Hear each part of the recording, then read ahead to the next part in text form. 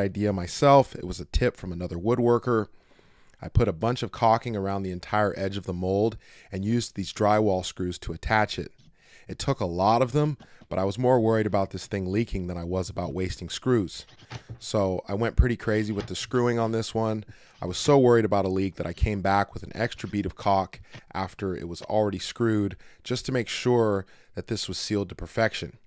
And if you're thinking about anything other than this mold right now and the wood that's about to go inside of it, you should probably get some help. I cleaned off my finger and put those pieces back inside the mold. They fit pretty well, but the live edge is not shaped at a perfect 90-degree angle, so there were areas that I had to bend the garden edging so the pieces could sit flat. I used my torch to heat it and bend it, and I even cut it in some areas.